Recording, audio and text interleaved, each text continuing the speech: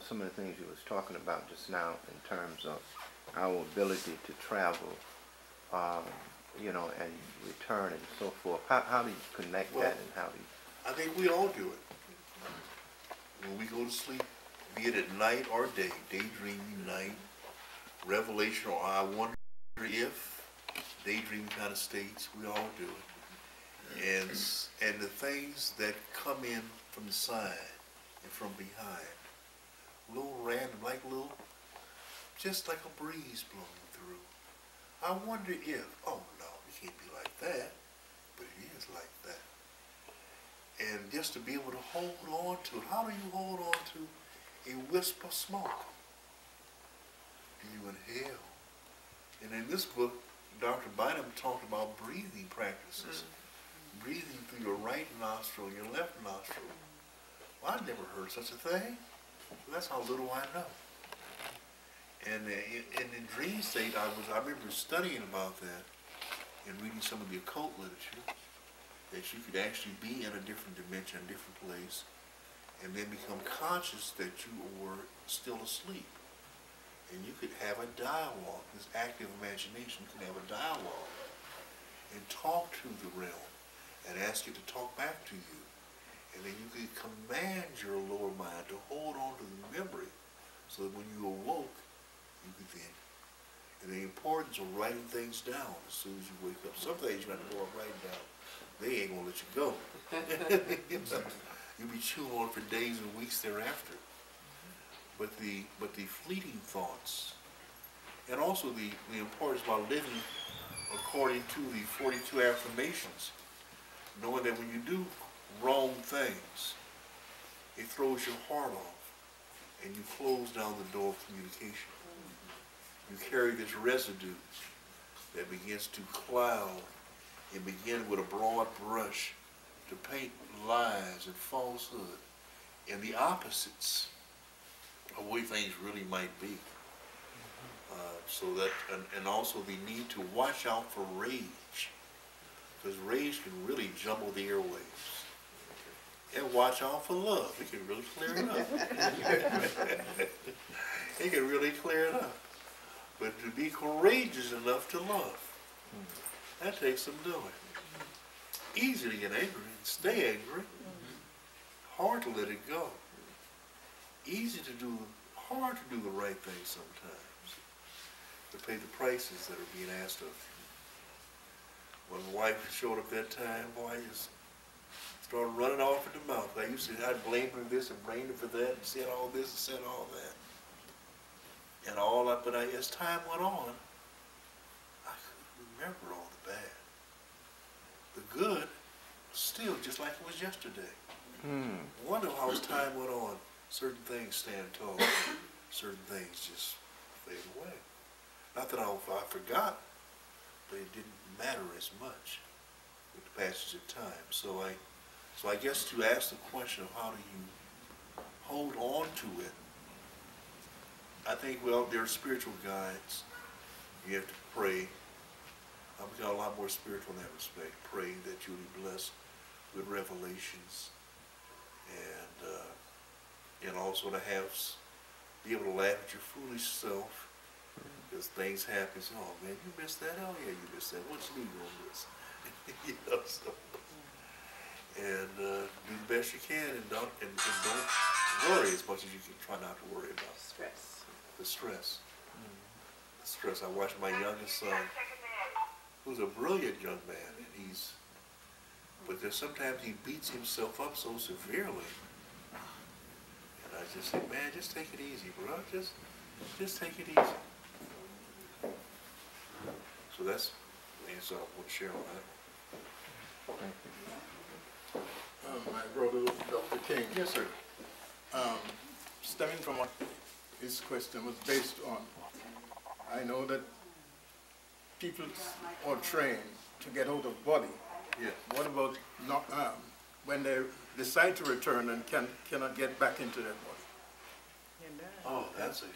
There's a concept called the golden thread that says that when you leave your body in an astral plane, or one of these named forms, or many different names, there's a golden thread that connects. It runs from your umbilical cord all the way back into your physical body from which you left. And if that cord is broken, then you cannot get back. I don't even know that. I know that when I was in my room and I realized how bad things were going for me with the renal failures, kidneys just started working, talking about putting me on dialysis, and that the kidneys were filling up full of fluid, and I was coming and going. I said, don't look too good. I know that and I knew I already had some out-of-the-body experiences more than once, and each time during the day, especially at night. And I was afraid that I would not wake up or come back to this realm. And so I had, as all of us do when you get in times like that, I prayed. God, if you just let me come on back. Please, please, please. I've been, as Sister Kevin, I prayed before, you know, there's some other calamities in my life. And then when I prayed, I didn't hear a word back right then. I said, did anyone hear? What? Anybody listening? I wonder if I can look at a book, I wonder what's going to happen on this next page. It was like doing a roller coaster. You're at the top of the dip and you get ready to, oh, I don't want to go down that dip. So I did, and I felt that I was crossing over. So I don't know, I don't have any words to give to him, brother, what to do to get back. But I do think we're not alone. They were surrounded by helpers and guides. And if they choose to let you come back, and if you go on to someplace else, it may be whatever that other place is going to be. You know, they talk about in chapter 125, look at coming forth by day, at the cyclostasia, the judgment scene, and I'm concerned that I don't want to be gobbled up by the crocodile and to be just disintegrated, you know. I thought I have not been perfect. I'm not like a little seer. I ain't gonna lay claim to that no way, you know. And when I look at that list of things, I pass on most, but there's some I have to wonder about. So I don't know how we scale away. I know that for certain, absolutely, so one day that cord will break, and one day there will be a crossing over. That day will come. I don't know if I'll be ready, but I know I would suspect that when that time comes, ain't nothing to talk about. It's time to get on up and get on down the road, whatever that road might be. Dr. King, can I follow up with another question? Sure. The outer body experience on a different level by the name of bilocation. Could you explain that for me? No, bilocation. I hope I help you with that term, my brother. No, not. Oh, I mean that you're aware of two different locations. Yeah. Yes. I was reading of a case where a bishop went to preach at a church, and he was engaged. He has an appointment for another engagement to speak at another church several miles away, and he consumed quite a lot of the time, so he wasn't able to make it physically. So he fell asleep in his chair, and he appeared at the other spot, non-physical. Yes. And on the stand, he gave a brilliant presentation, and that was the end of the story. So I just wanted to find out. There was when I was studying with the Aquarian Spiritual Center, which is an endless process, there was in these Gnostic studies, there was the fourth degree. And in the fourth degree, you were considered to be a traveling person. That you had the ability to materialize and dematerialize. And I said, well, I'm a believer in Dr. Lagana, the works you have here. I don't know, I don't have conscious control of that. So he gave me the papers and said, here, this is your certificate. And I was living in North Carolina in Durham, and I was visiting back and forth in LA. So I had to go back, that weekend I had to go back to Durham. When I got there, I went up to my study, and I put the paper on the desk. And I said, man, you know, you can be studying and you can believe, but not really believe. The paper disappeared. No one came up there and studied but myself. So maybe he took it back. And in the works of Aleister Crowley, who was a white metaphysician, the House of the Golden Dawn, one of the ones who came out of that theosophical group, but who was a way out sex maniac and drug fiend and all that, but also a brilliant metaphysician. He wrote 777, many other books. He talked about visiting in Cairo. This has been in the early 1920s. And he watched his master, named Theron, materialize in his hotel room. And he was materializing from the star Cyrus. And he was a black man. And the upper portion was visible, but the torso, the arms, and face he could see, but the other parts he could not see. In terms of the experiences that I had, I gave you the example of the two Africans who came to my assistance. I've never seen them before. They were 20-year-old, lish-looking African adult men. They seemed to be a small stature, like twice size, like 3 or 2 feet tall. And they came and put the white cloth on my head on either side. And then when I came out of the trance state, I realized I could actually do that. It made a tremendous improvement for my condition. But then again, on the other sides, when I would go into places and I would hear the sounds, there would be sounds that I would hear that would precede the out-of-the-body traveling back in time to Kemet 10,000 years ago. And then another time I had an MRI done, and in the MRI you get into a long tube, and I'm a big guy, so ain't nobody can get me in the tube. And when it starts off, it sounds like somebody's playing wooden xylophones. And beating, beep, beep, beep, beep, beep, beep. That was the same sound that I heard when I went into the trance state. So that suggests to me there may be some kind of electromagnetism involved in these ships, energetic bodies going in dimensions. But to be conscious, I've been able to sometimes be aware that I'm dreaming, and then come out of the fright stage, or like, where am I stage, and then actually dialogue and ask them to share knowledge with me. And I've been aware of sometimes looking at manuscripts and then being amazed when I was reading and the brilliance of the revelations, and then wanting to hold on to it, but then not holding on to it, because I wake up in a disbelieving fashion and not try to write it down. So training your mind, lower mind, to write these things and become more proficient is a matter of repetition. But I think it's also a matter of having guides. But I think there are others who have, and a lot of things that are written about it, it's fakery, because 90% of it is people just hustling and making money on trying to sell techniques and motions and certain things.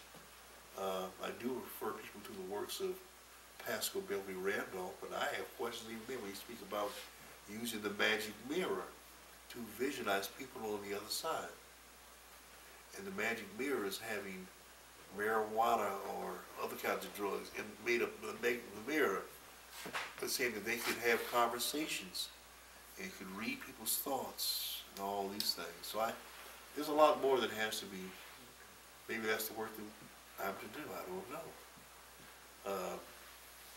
When Dr. Lagarde, never told anyone this, when Dr. Lagarde, my older teacher, was in his last days, and by that time he had been placed, he had fallen and hit his head and had a basal skull fracture. That must be Dr. Ben. And he had become, his memory had become very poor. And also his wife, when he came home from the convalescent hospital, had a reoccurrence of her colon cancer. She died within a week. And then so he came back, and he was with us for like another 3 years. But he also gave a history. He also gave a history. And he talked about traveling to other realms. He said that he was having an out-of-body experience, and he talked about being able to, that was quite an event, and he had done a materialization inside of a fly, whatever. I don't know about all of that, but so on that I still feel like a novice, unqualified to answer that. Yes, Dr. Amber. Do you see a relationship between neuromelanin and autism? I see a relationship between neuromelanin and so many things. So, again, for the autism, where children are born in the autism spectrum, and with their different levels of affliction. Some may come across as being mildly, moderately, or severely retarded, and have spastic movements. But this notion that neuromelanin acts to facilitate the myelin sheath and the transmission of impulses efficiently from section to section is a critical question.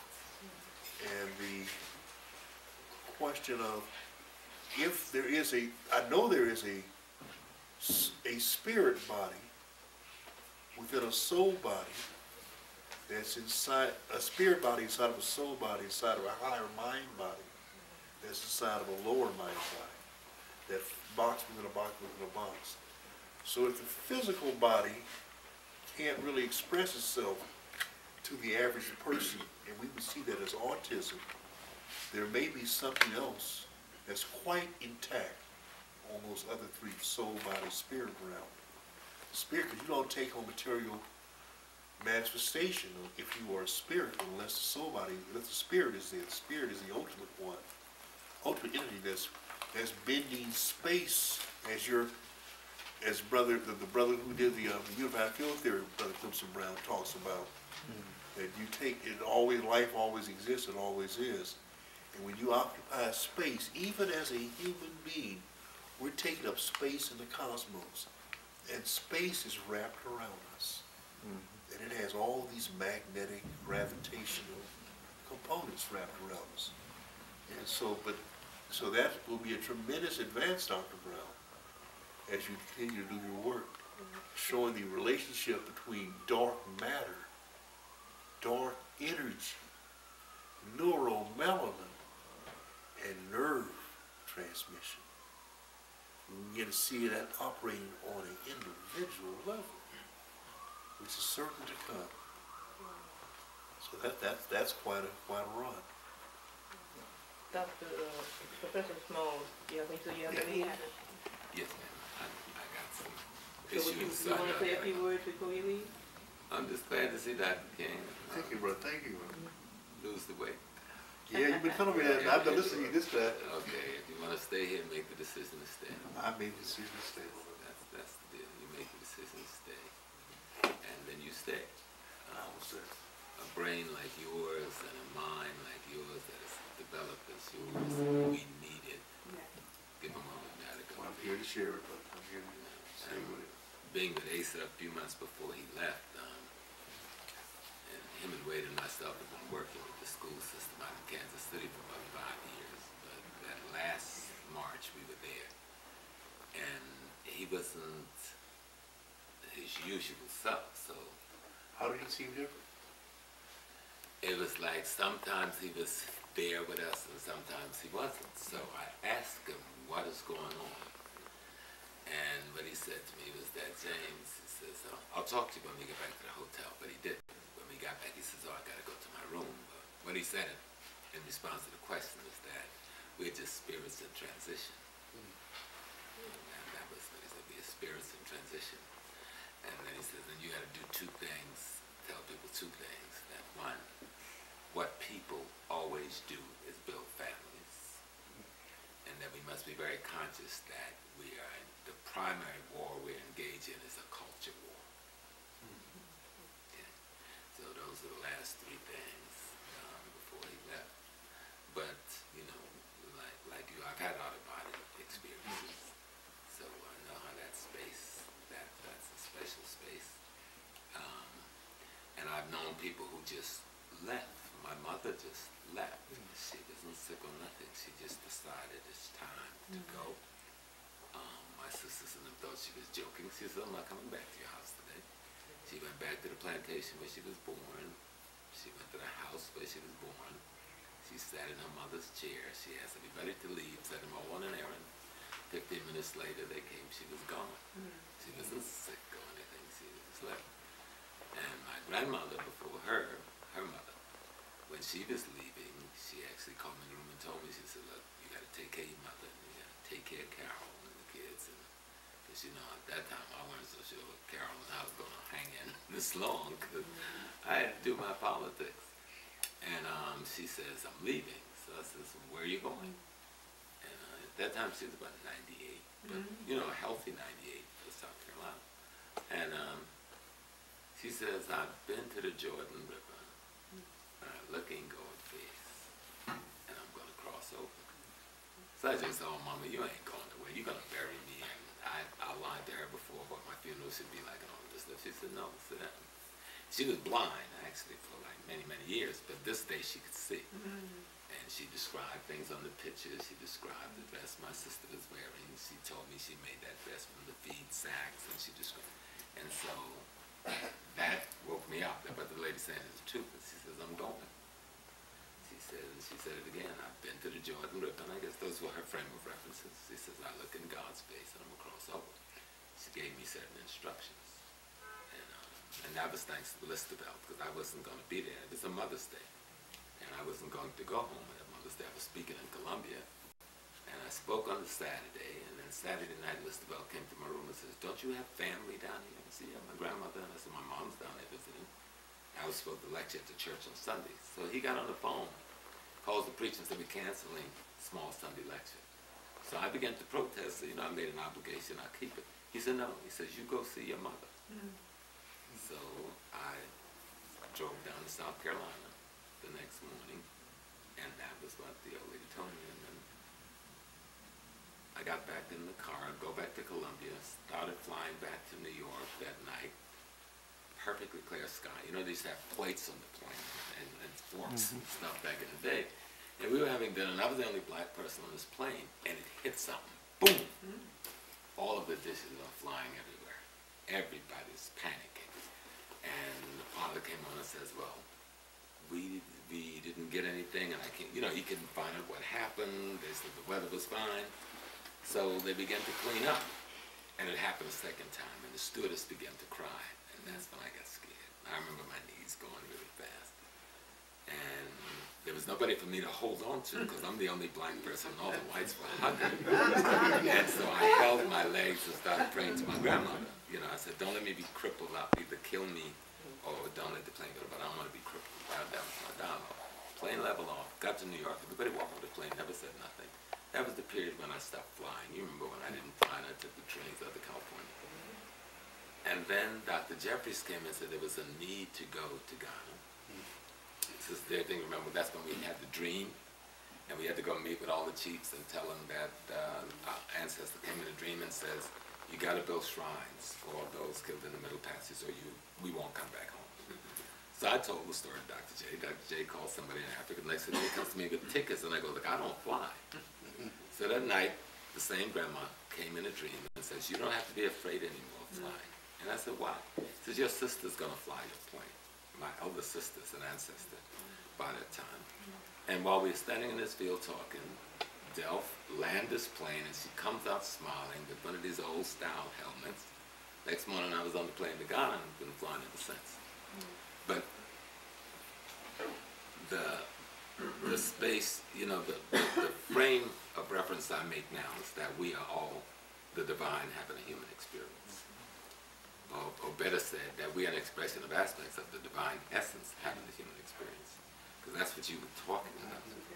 That there is only one thing. And we are just parts of that one organism, which is all that is. You can't put a dimension to it because it's beyond our comprehension in terms of ending or beginning. And then much of our literature says the same thing. But my love for you, we go back a lot of years through a lot of things. Make the decision to stay. It's really up to you. And those little things that get in your way, it's like the discussion you were having about the negative confessions. We talk about the 4, but we know there's many, many, many more of them. And so just eliminate the ones that's in your way. The eating isn't, and the dieting isn't just a bad habit. It's a spirit that like those things. It's like they teach us in yoga. And you have to have a conversation with that element of yourself, that you may like these things, but Richard's body can't handle these things. You know? I remember one of those experiences I had was doing my Yoruba initiation into the precinct. And I was in the woods in a hut, and I think it was about the 5th day. You know, and you're blindfold doing all that preaching, and you're fasting doing that image. And something came in the hut and picked me up and spun me around and said, dance. And I started dancing to the drums and dancing to the drums. And then it spun me again, and I could feel the wind when it goes, because I'm a child of Oyan. I'm a priest of Oyan. And so when it goes, I kept dancing, and I hit my shin. And I thought I was in this place all by myself all these days, except occasionally someone would come and chant, and the drums were always playing. But when I hit my shin on something, a bench or something, somebody grabbed me. So there were attendants in the room. And he says, number 1, do you want to sit down? I said, yes. And he sat me. Then he says, do you want some water? And I said, yes. And I remember when the glass hit right there, and then nothing. And the next thing I know, I don't have on a blindfold, and somebody was anointing this leg, and somebody this leg, and someone had this arm, and someone had this arm, and the chief priestess was possessed by Babaluaye. You know, they call it Shakpan, who deals with they said the goddess of smallpox, but it really is the spirit that brings the poison out of your system, because that's what smallpox does. All those little pimples are the poisons, actually. So she was rubbing something into my forehead, the medicine, and someone else had a tray. And I remember what she said. She says, this is my son. I came to you weeks ago and said, prepare the medicine. You didn't do it. And says, now you know I need the medicine. And he says, I can take him when I want him, and I can bring him back when I want him. Just talking about what you were saying. I went to Kemet once from my living room floor. Didn't have any control. Almost had a heart attack. I would have died had they kept me longer, and they brought me back.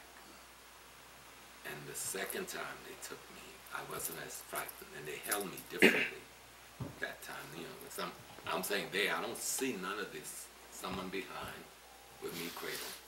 And I went to Kemet, and we got to Abu Simbel, and then we went over to Luxor, and we went to the valley, and then he pulled me away. All of it was African, and as he pulled me away, it was all turning white, European.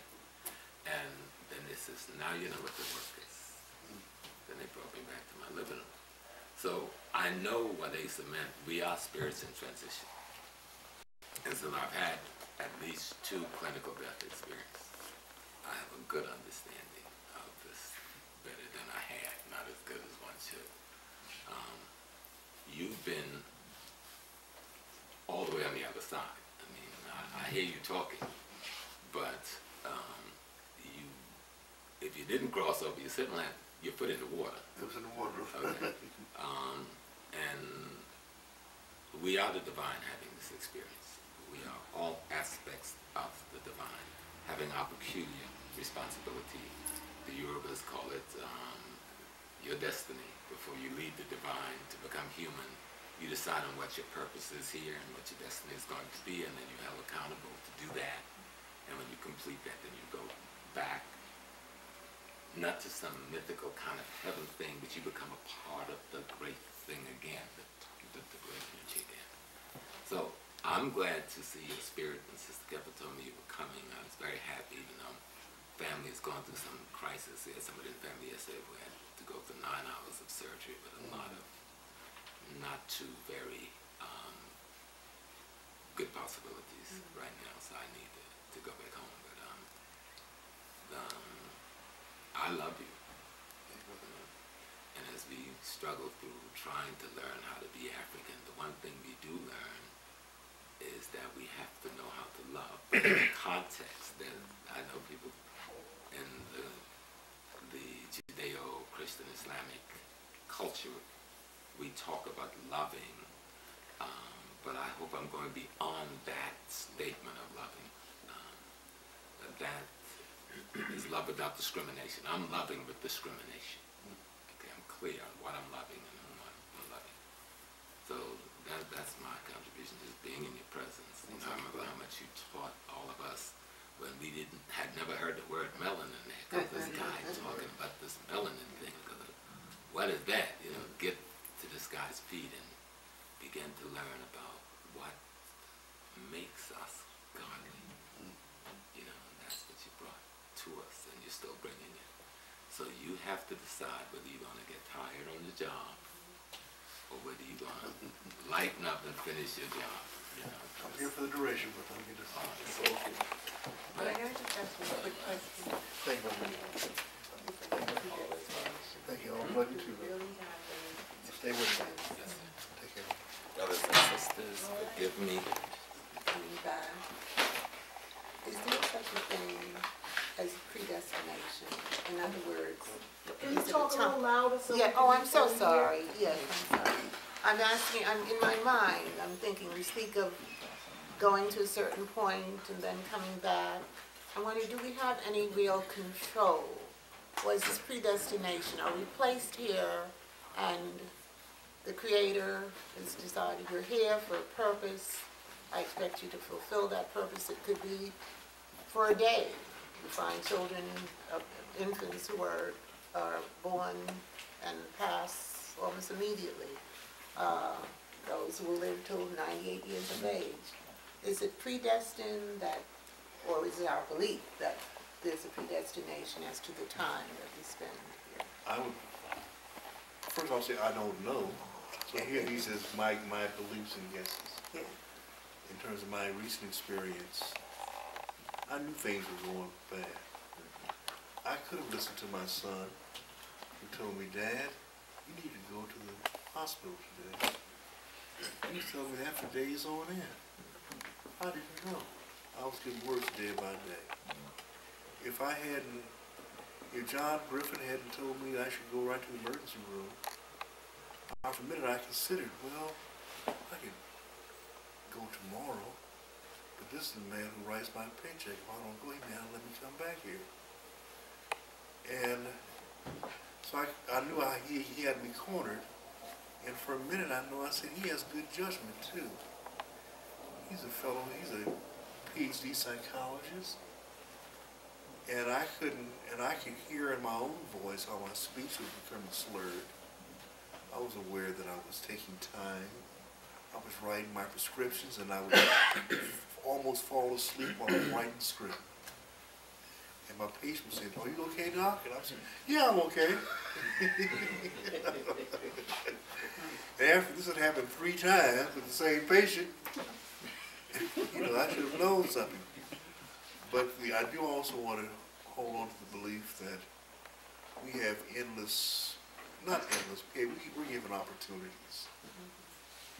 And sometimes when I feel myself at a crossroads, and I've been told that there is a God who stands at that crossroad. Not the God, a God.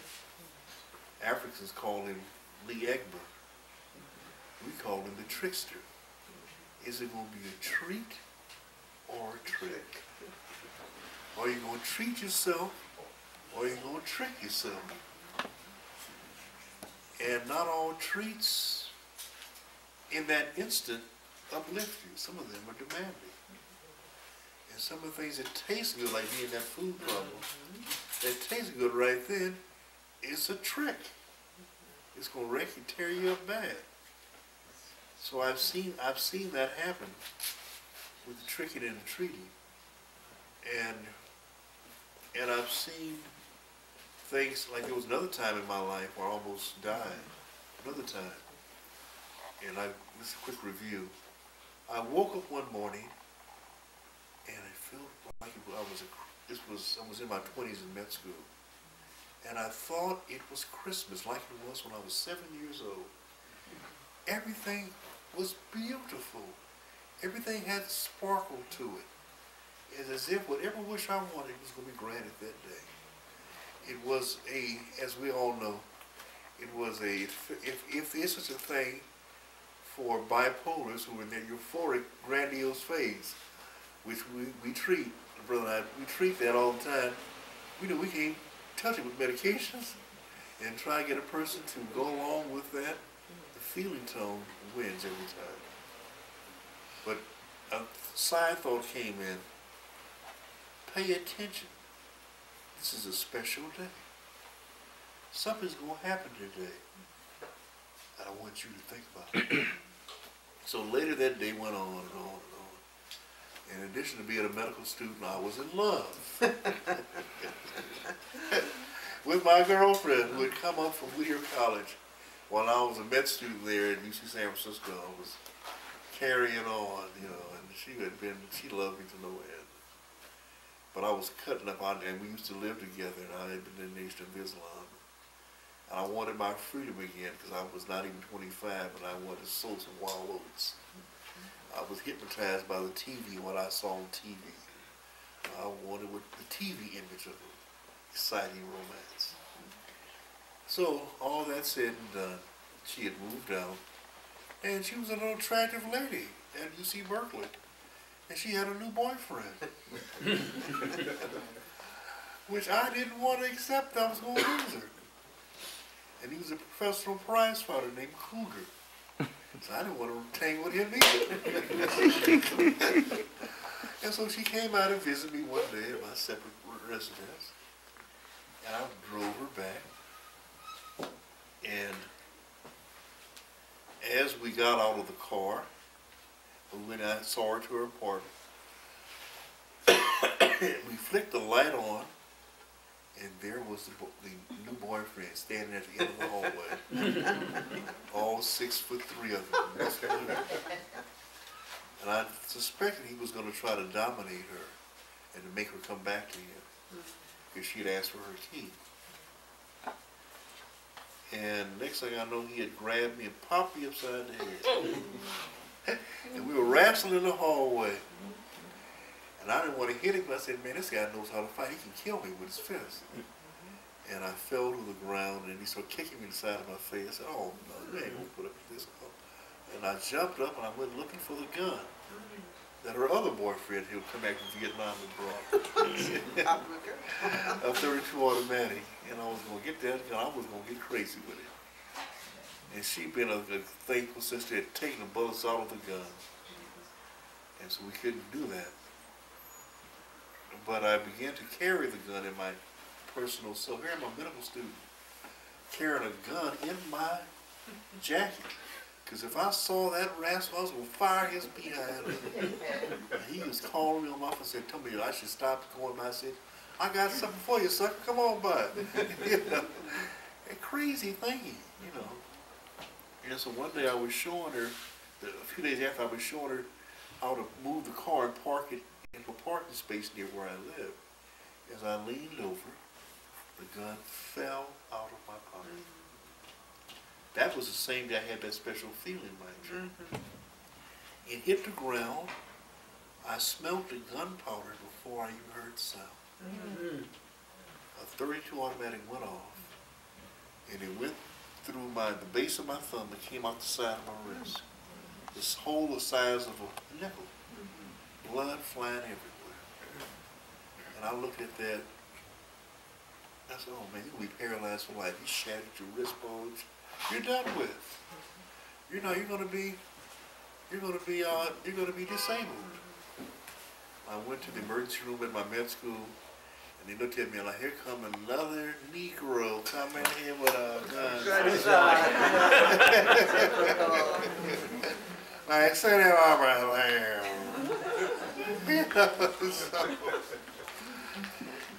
and then they tested my hand as I was going to be examined. They began to read the wound. I'm looking at my tendons and whatever else inside this gaping hole and all the blood. And I noticed I could still move my fingers, and that's impossible. It's impossible. The surgeon was so surprised he took photographs of it. And then I said, remember what happened this morning? You've got something to do. Don't blow it. If you kept on your path, you would be going up in prison or dead or whatever else. So I think that, yeah, there is, as I've experienced in my own personal life, there is, on some levels, records of what the choices are and their different paths. And maybe in a parallel dimension, there is Richard King, who's paralyzed in his left hand from acting a fool. There's Richard King, who is doing 30 years to life for killing somebody, who through his medical school life went a parallel universe. There's Richard King, because people, I told my friends, you know how gossip goes. And people started coming around. One of my friends, a fellow psychiatrist who was a psychiatric attorney, looked at me like, I realized she was looking at my head because she heard somebody had mispronounced the word hand, and they said he got shot in his head. And he was looking for the gaping indentation, you know. But I think there is. There are records that are written.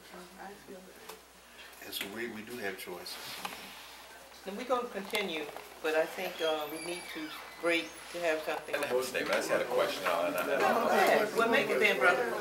Ask the question then. I just want to know if there are any medications or procedures that we have to be careful with, as you know, from your perspective.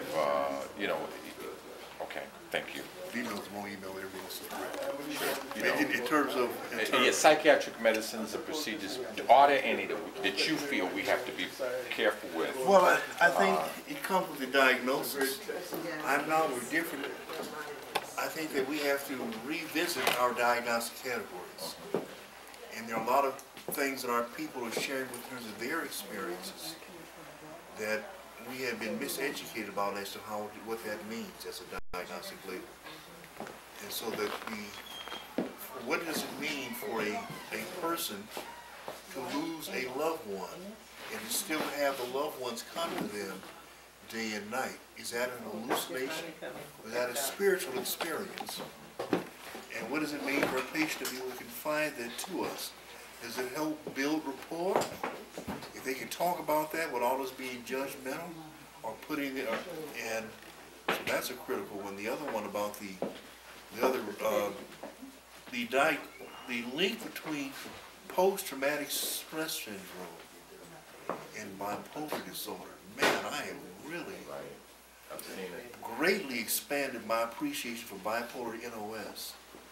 Oh man, and the bipolar mixed, and the other one, the PTSD, the Borderline personality disorder trauma. Yes. Yeah. Oh, it's greatly expanded that. The use of using small doses, things like Abilify, in concert with antidepressants is fabulous. I have misdiagnosed a lot of depressive states. He didn't come across as somebody being slowed down. So here comes Dr. Ben right now. Oh. There's so much. Please hold. I would encourage you. Get me up with your cord, don't you? Go ahead. Oh, yeah. Oh, you don't treat my son, man. Yeah, he's now, he gets so much better, man. He's now, you probably heard you talk to Dr. Ellis also, man. Yeah, man. So I would definitely call him, and I would share that.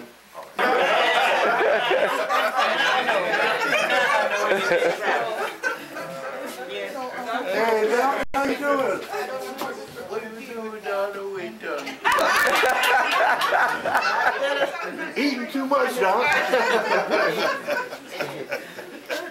All right, he got you. I'm getting months, in about 10 months that I walk alone. Beautiful, brother. Walking great. Oh, no. He told me how to do it. I've been seeing you for the longest. There's a chair right for you, Doc, right there.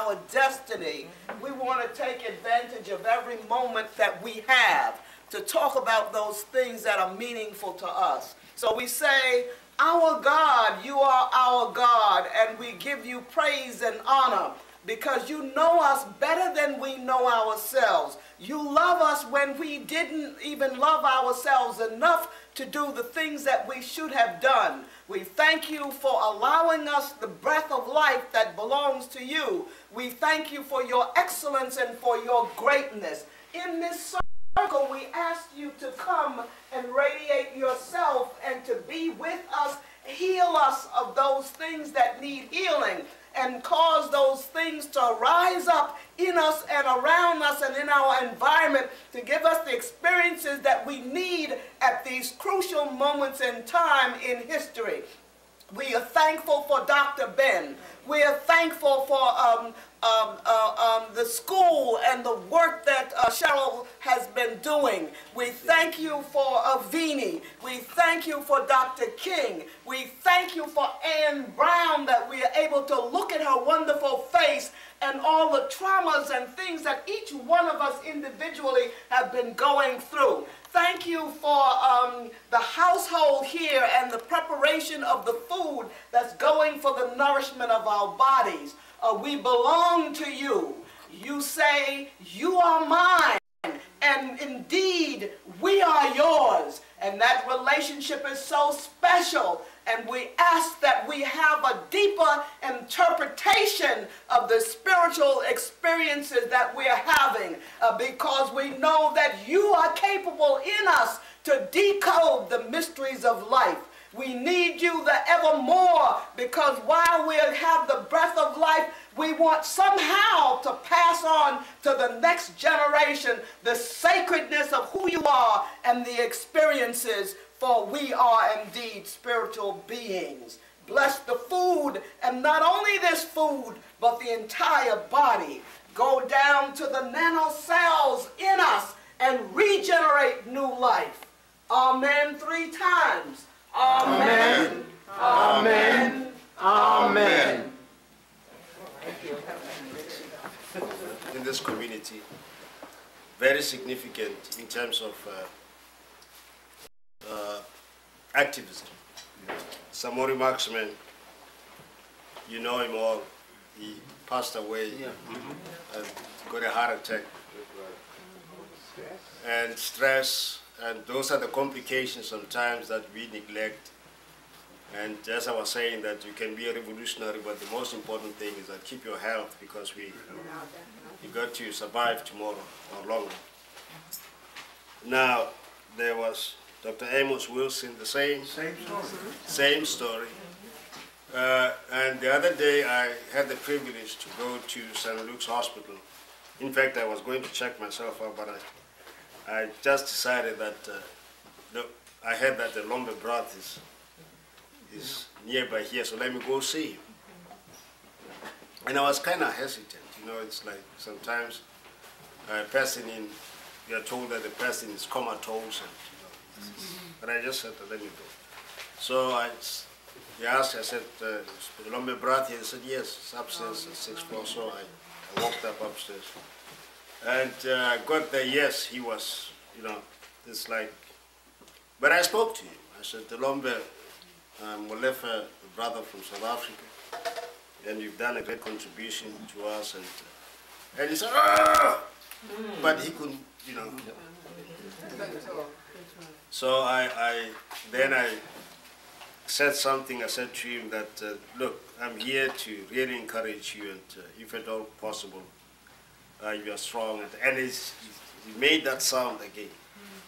And then I stepped off and, stayed there for a while and left. Now, that's just a coincidence here, the question that I'm asking. The longer I got a stroke, I hear the wife got a stroke at the same time too. Now, in terms of coincidence, in terms of PPP, the numbers in terms of per billion and what, I mean, husband and wife get a stroke at the same time. You tell me that they had the same stress, same, or it's something that is more induced from outside that could be. That's my question to you. Well, I get several things. In this day of high technology, Just relax. our adversary always, but always is choosing weapons of destruction first. How to kill the opposition.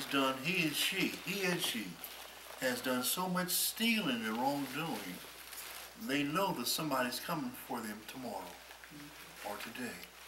So they're always very paranoid and very hyper-vigilant, trying to practice genocide. They are gods of destruction. So that's a reality. On the one hand, then on the other hand, I don't want to become paranoid about living, that I'm under surveillance. One of my friends, Bobby Hemet, talked about people being under psychic surveillance. People who use their ability of astral projection to listen in. One of my relatives, I won't say who, has been actively involved with the federal government for years and is aware of intelligence agencies that spy on us electronically, globally. And he often laughs because they receive more information in than they can analyze. They don't even know how to weigh what the information that's been coming. They flood it with their day-to-day intercepts. And yet, on the other hand, as you give that particular example, usually people are very closely bound to each other on a heart level. So to hear that her husband has had a stroke, that is a severe stressor. And it can be managed. One could also say that maybe there's a death angel that's coming knocking on your door. I'm just trying to go through a list of possibilities. And there may also be that certain people are trying to work bad karma, voodoo, hoodoo. I don't want to get into all, I don't want to get paranoid. I don't want to get paranoid, but you wonder if there's a rascal in the pot someplace, And so there's a need to be vigilant and to have your guardians around you at all times. But the thing that is more that is certainly is practical, the simple thing of keeping your blood pressure record 3 or 4 times throughout every day, morning and certainly night, and keeping a record, a diary, is life-saving. Your body will answer within an hour or two if the foods that you ate that day was right for you or not. If your pressure goes up, you got your answer. If you receive a letter in the mail, or you're worried about it, I'm saying, no, I'm not worried about that letter. But my pressure jumps 20 points, I am worried about it. Some part of my psychic apparatus is aware. I need to, if there's some external psychic viewing, so your body has alarm signals that are vigilantly keeping post of where we are. And it's so, I've had patients come to see me. I know Dr. Lewis has the same story and others of us who are in that medical thing. One guy came to see me when I was in San Francisco, and he was breathing very harshly. It was raining outside, and he wasn't going to go to the hospital to get his breath treatment. He had emphysema severe. And the next day, he never woke up. So respiratory rate is another thing to keep track of. I could have kept track of my respiratory rate. In my state of denial, I didn't want to, I could hear my voice slurry. I'm weird. So that's just food in my teeth. That's not food in your teeth food. That's something weighing on your brain. I remember having the awareness of a headache in an odd part of my head. And I said, oh man, you probably having a little minor bleed. There ain't no such thing as a minor bleed. Anything is life-threatening. Another one, you can get these glucose strips. And I have a patient I have to talk to twice a day. She's one of my patients. She has a part of her personality called, there's a glorious Carmela Dozart, and then there's a part of her that's called Fifi. Fifi's a rascal. It's the angel of destruction, trying to overturn her good work. So on the third day, she's going to get the wrong foods. And when I talk to her about the foods, she's going to try to fabricate and embellish or remain silent about what she actually ate. So it's good to keep a detailed diary because our conscious mind is being influenced by the lower mind and the higher mind. In the conscious mind, you might unintentionally forget 3 hours later what you ate. So it's good to keep a detailed diary. That wasn't anything when I had that potato with butter on it. I don't know why you mention that's not even a problem. Besides, I like that too much to ever give it up. So I'm not going to tell nobody about that. So the foods that we eat and the stresses that we undergo. I was under stress. My youngest son was having a hard time in school. He was smoking brand X, whatever that is, and he was cutting up. And I knew he was floundering, but I didn't want to admit that to myself. I knew that I should have gone to visit him and with my own 2 eyes. As a parent, your own body, you can feel your children when things ain't right. You know. Anybody got to tell you? And so I didn't follow suit, but not that I could be there for everything. So I guess what I'm saying, there are simple, easy to do measures like blood pressure, respiration, glucose checks. But the important one, keeping a daily dream diary. Keeping a daily dream diary. Because it does look ahead 2 or 3 years, 2 or 3 days, 2 or 3 hours. And the dreams that wake you up in a fright, everybody gonna remember those. But the ones that seem to be nonsensical, with no pattern to them. If we see 2 or 3 of those, pay attention, ask yourself. And the memories come to you during the day. I was walking, I said, well, how far should I walk? Should I walk 2 laps, 3 laps, 4 laps, 6 laps? And I'm walking on the track, and one of those fast walking sisters passed me up. She says, how you doing, brother? I said, I'm doing fine. He said, I'm getting ready to end my walk. I'm walking 6 laps, but my goal is to walk 8. And I talked to somebody else, he said, her goal is 12. Well, I took that as a spiritual signature. That was telling me what my goal should be. So I am trying to do some of the same. But all that said and done, we're at the age now where transition takes place if you're not careful. And when it happens, it's catastrophic. So to catch it in the bud, before that roller coaster goes over the top of that hill and goes to the next valley. And Doc is a living example. When I saw Doc last time, he wasn't able to even verbalize a lot of things. And Doc, you have a great work yet to do. Because you have, and with Dr. Lewis's care and the love of your family and community, goodness. Well, what I found to be, what has been unique to me, I have not one of my children visit me. I am free of children. Neither my 3 children from my first wife, they don't say anything. My second wife, when I got divorced from her, they don't talk to each other, the children. So they don't talk to me. There's 2, and the one children, the last, none of the two talk to me and don't talk to themselves. Kwame and Colette.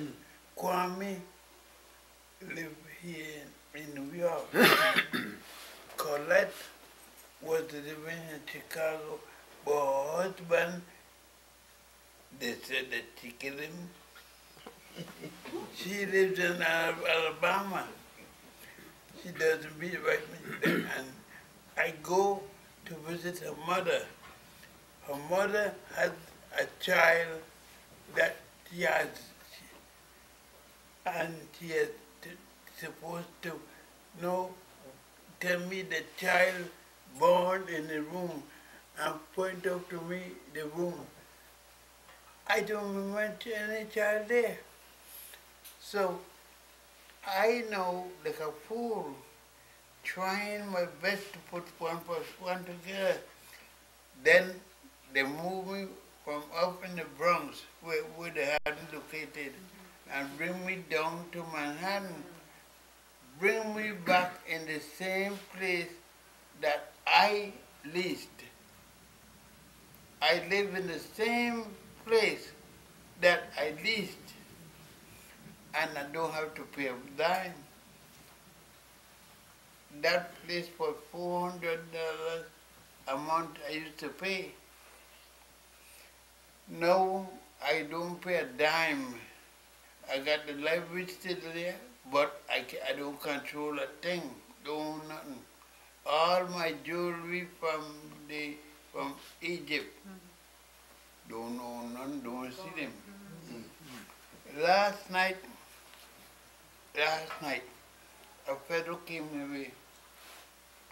I supposed to have taken his mother to Egypt. Mother lives in Ghana now, she moved over there. But he showed her the picture, and she pointed out myself that I had been good to her, and so now he brings 5 dashiki, a brand new dashiki, which was given to me free of charge, and some radio. But now I don't have to do anything, and now I have everything done, but I don't know where the money come from. I feel like a lost person. They said, I don't know where I'm sleeping and how I'm sleeping. I wake up in the morning, I'm washed. I'm washed when they want to wash me, and how they want to wash me. Tonight, Dr. Lewis came. I was happy that he's come. I'm surprised he's come. I have no idea why he has come, but I forgot that Richard is supposed to do on Friday.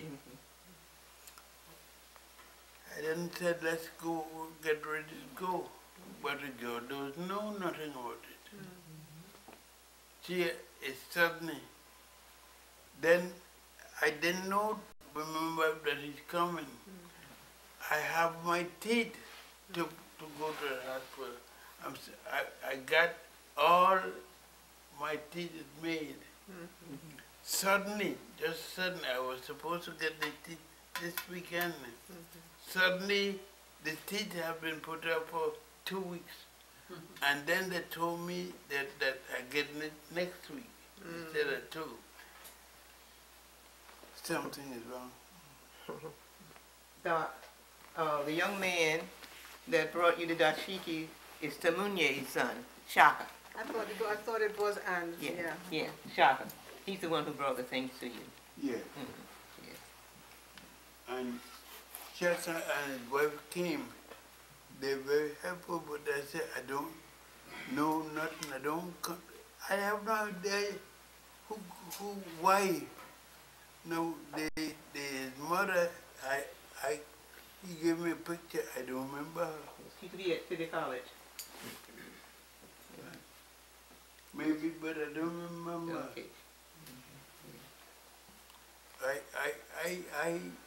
I am lost to what is happening to me. And then, for instance, when Dr. Jeffries comes there, it used to be the young man that worked with Dr. Jeffries. Reggie. Yeah. He used to come to me, and no, I don't hear nothing. You see, things are happening so suddenly, and everything. I don't have my social security number. It's clean. I don't have the old age number. I found one the other day, and I put it away, give it to somebody to keep from me. Since I gave him my social security, I've had a number of people calling me, none of which I know. I have people who call me in the morning and night and leave messages to come near, and then I don't know them. And then something comes that says, you know, a friend of his says, Richard King is coming to see you tomorrow. That was, I had a funeral yesterday, and before that, it was the day before the funeral, Tuesday. I said, Richard King, what happened to him? He said, your friend Richard King. I said, what happened to him? He said, Richard King was sick in the hospital. I said, sick? He said, yeah, man, don't you know Richard King was dying, had a stroke? I said, what, his wife is the stewardess on the airline? He said, yes. I said, Richard King? Richard King's son is here in college. He said, he's not in college. He said, he's come by to see you. I said, tell him to come. Then tonight, when I'm getting ready to sit around, the guy said, Dr. Lewis is downstairs to see you. I said, why? He said, he's come to see you. So when I listened and I heard Dr. Lewis, it is to come to a reception with Richard King. I said, well, how is that? And I said, that's true. But then Dr. Lewis said, you going? I said, where you going to carry me with this stool? I need a stool to walk with, and you got to fill up the trunk with the car. He said, no, we're going to walk like that. I said, what? That was the whole thing. I'm going to walk. So I said, that's it. I said, I'm going to walk. I said, do you know that the 3 things to walk with it, and the people can't guarantee me these 3 things? One, don't have a key. The other is the thing is, and this, the 4 apparatuses got something broken, something not working with it. And tonight I just got a lady who was assigned to me, no longer assigned to me, and one came back the first day. And all are from someplace else. I said, none, I know where they came from. I said, you know, when you're ready, bury me. But don't carry me and kill me up there in the street. And then they found all kind of excuse that I had urinated myself and I did. I said, I'm in no kind of, said, you're going to the train. I said, on the trip. Then Dr. King brought me here. And the trouble to come here was bad enough. Then I started to feel relaxed because it was, I said, will it work going with Sister Kappa is? He said, yes. I said, oh. So when he came in, I figured he gonna walk right in, but then I had to step up to come here. Then I could never step up by myself. When I came down in the place to come in, down here, it says, going down in there.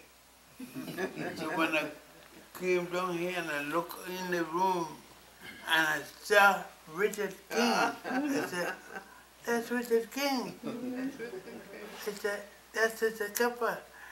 And that's done so and so and so. And I couldn't believe then I stood here watching her. Then I keep watching her. She looks, I said, she looks like somebody I know. And I looked and said, oh, this I'm wrong. Just like that.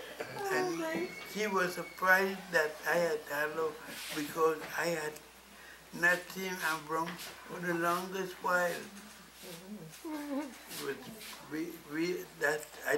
Since that I sat there and so much come back to me that I understand what you mean by a death.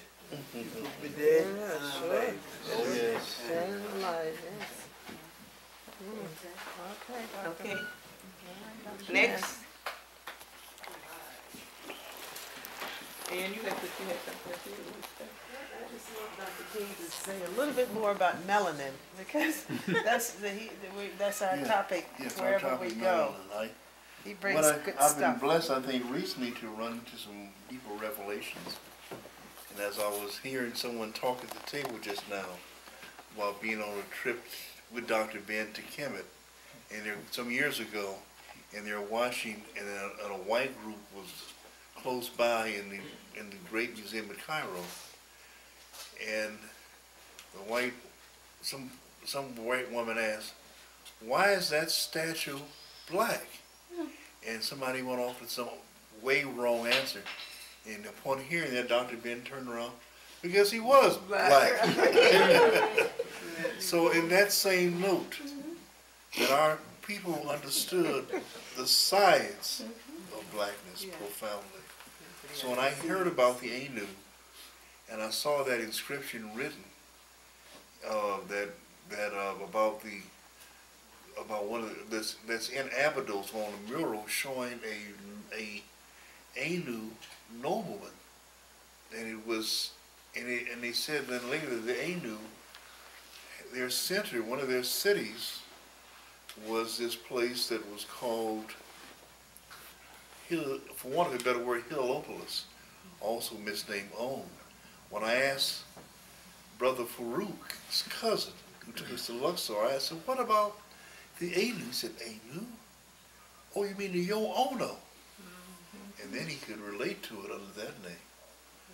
But this place, the people of the pillar, who came, and then I read in your book, Doc, the Black Man of the Now book, he had it all right there. But I hadn't been blessed to see with my mind, even though I've read the book 10 times, if not 20. And he has right in there that these were the people who came from the Great Lakes region. And they even pointed out places in Uganda, Tanzania, and Kenya, and the Great Lakes region. They came from that place, and that was from the heart of Africa. And he said they were not Hamites. They were not black Caucasoids. They were not Nilotic Negroes.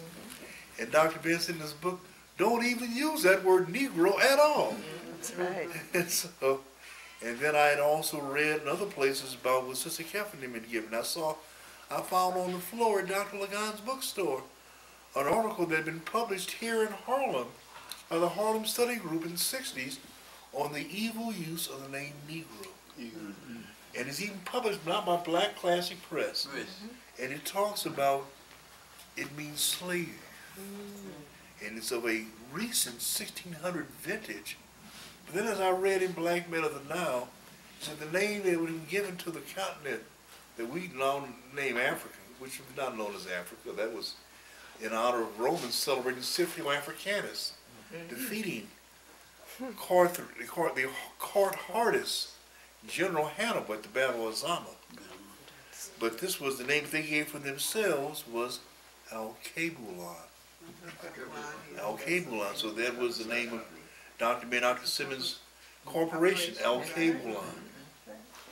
So I realized more and more the great works that have been done by our elders who've opened these doors. And so when I was studying with Dr. Lagan, when I began my study on melanin, I said, Doc, I want to study melanin. So from a black metaphysician standpoint, he says, well, come over here. He took me to a book called Goodwin's Kabbalistic Encyclopedia. And this was a book that was based upon the Zohar, which was the Moses had took, but it really came out of the Egyptian University in terms of the divination and evocation. And the other, so when you open the book Sacred Tarot by C.C. Zane, you read about other elements in this thing that really come about the Sephardic Jews in Spain and last put in writing. But he took me to the thing under the word door, D-O-R. Another name for door was Daleth, D-A-L-E-T-H. So then as I did further study, when I went to Abydos and I was walking through the door, going from the outer chamber of the temple to the inner door, there were no walls, there was no archway, but there was a black stone in the ground called the threshold of the door. And when I walked from the middle chamber to the inner chamber, there were no walls, no left pillar, no right pillar, no archway, but there was another black pillar made from rose granite, black granite with flecks of red. Now remember that granite, that's the same color granite that made up a king's chamber. All the walls, the ceiling and floor made of black granite with flecks of red. So I said, well, what is this red doing in black? And what is this concept of a threshold in a doorway? So then when I read your work about melanin, and when I read what Bruce and them had said, that melanin in the brain is a bioluminescent thing. It gives off radiant color. So from blackness, light is born. There's transmission. The same thing as the black retinal pigmentation in the retina, where it's taking light, be it light that's going to be translated into color or black and white vision. It's translating all these sensory inputs.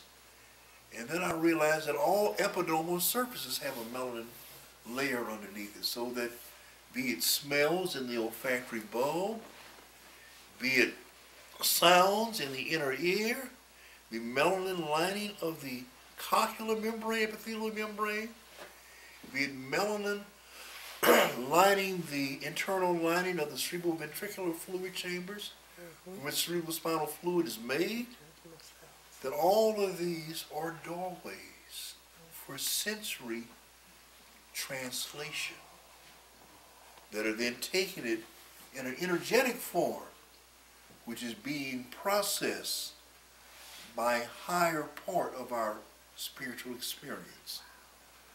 Whether you want to call it a micro black dot, was that the dot that was placed as the Ben stone? Was the Ben bird flu? I don't know. Is that the locus cerealis? I don't know. But there's something greater and much grander than this fleshly vehicle. And so the anatomical body is sacred, and that's important. But within that anatomical body, there's a chemical set of transmissions. And then within that, there's an electrical set of transmissions. And in that, who knows, I say again to you, Dr. Ann Brown, how is black matter and black energy working across the cosmos? Is it passing through a melanin door, Are we going through wormholes in space? Going into other dimensions? All of it called Ra and the Supreme Being. I have more questions than I have answers. But work to be done. And the answer is bless us with revelations as we go along. Because I think they know. Be blessed with revelations as we proceed. So it's a lot of questions. I know that in my traditional experience of going through the medical education, that's valuable, and I want to be thankful of that. But I know for whatever reason, you know something, if you're a billionaire and the spirit world won't bless you with a revelation to put A and B together to make C, you know, and then here comes a janitor in your office, and he or she is blessed with put A and B and C, and they're children. So you're going to Harvard, and you're going to 125th Street, or Crenshaw Avenue, or whatever your place might be, or you're going to places back home in Aswan, places back home in Ghana, places back home in South Africa, or even places back home in Goma, in what is now the Congo, or places of my people. I wonder often why my people named Houma, Louisiana. Was it because that's the way they pronounced Goma? And they had some roots that went back there? I don't know.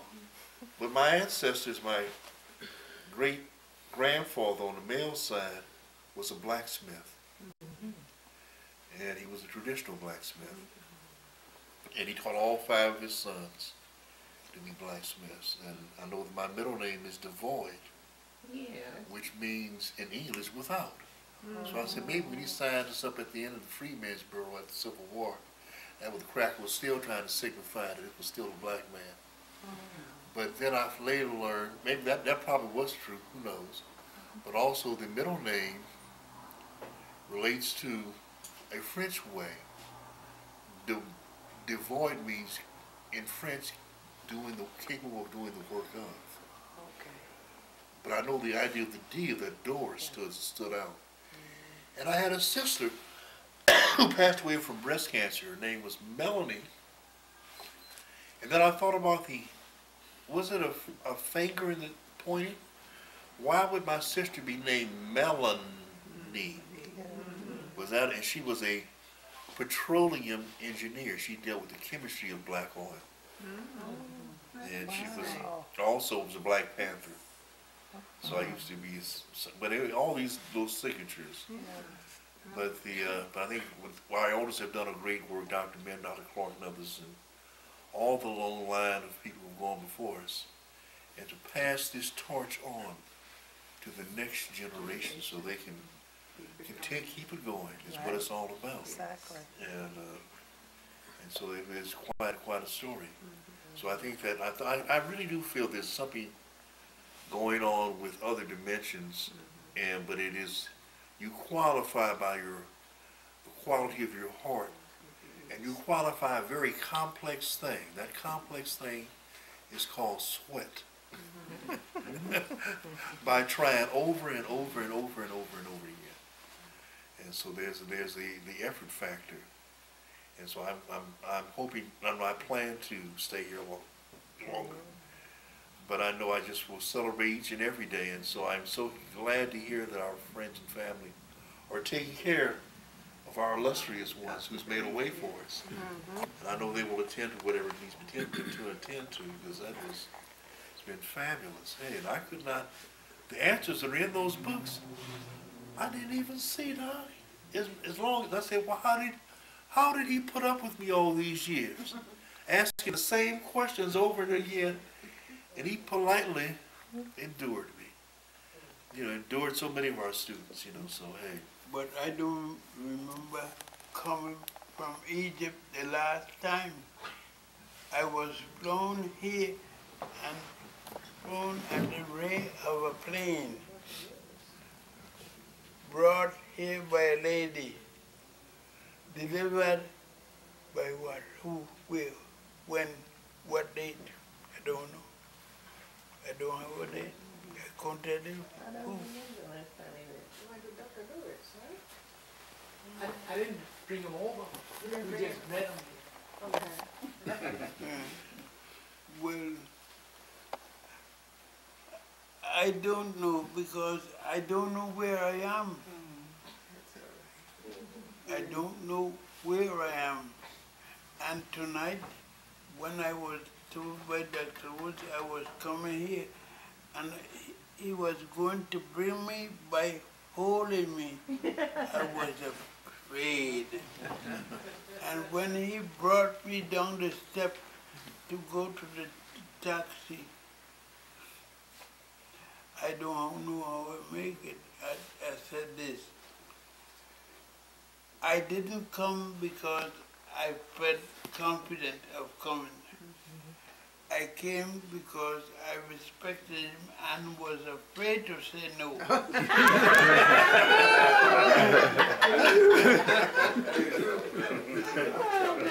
We're glad you're here. Glad you came. We're glad you're here. Our treat.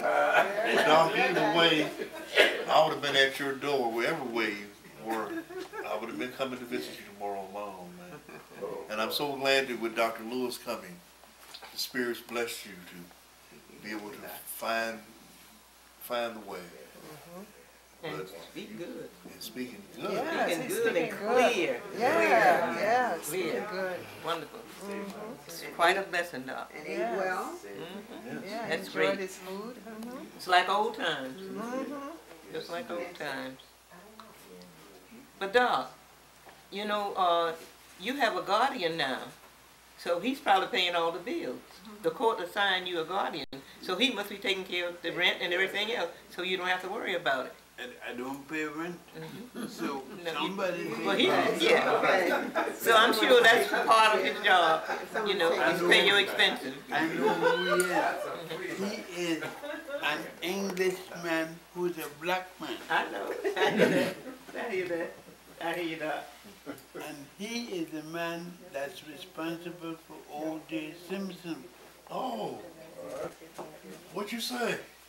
The man that got the bail for O.J. Simpson. Oh, he's good. Well, he's part of the son. He's part of Cochrane's son. Oh, man, Yeah, he's part of Cochrane. Mr. White, Out of Cochrane's son. Mr. White, okay.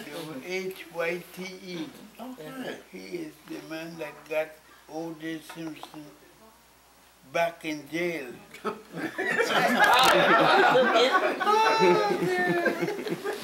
He did? Thinking about my case, I know. I read it on the street. When I get on the street, I read many things besides the newspaper. And so I know a lot of things. There's a friend named Carnation. It's supposed to be my great uncle, grandson, something like that. And we meet on this basis, and he said jewelry in front of the Nana food store where I go. It's right on the other side of the building where I live. But suddenly, today, he disappeared. He's supposed to show up today, but he don't show. But nowhere, and they called in the house.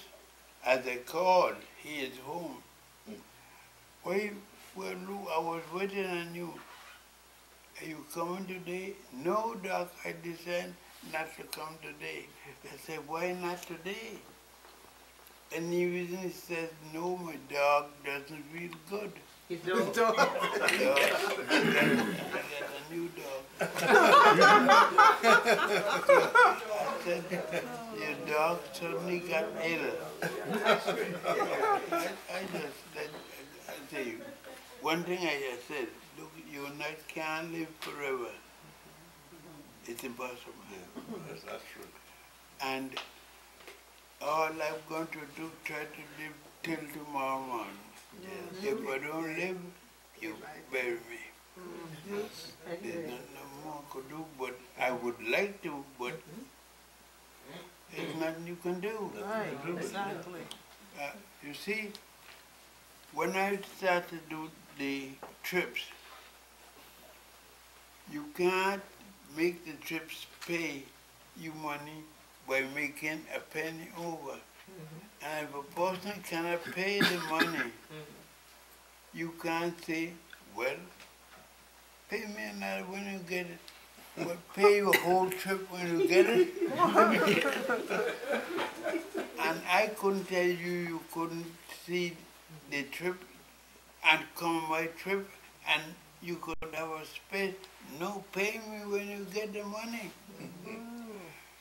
Well, that you soon gonna lose all the money you have.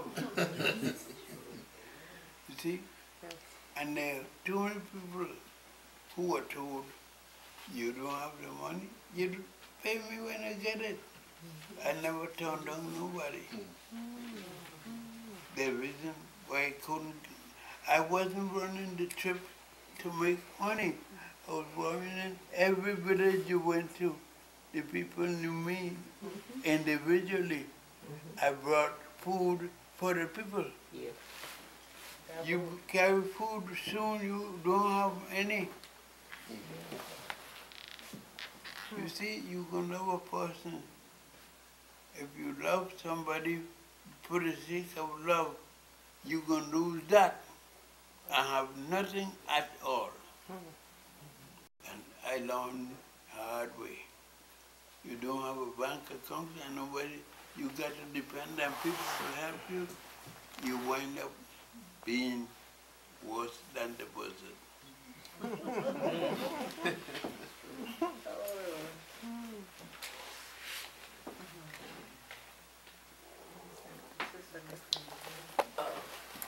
Individual's name is Professor Allen, and we met him a number of years ago.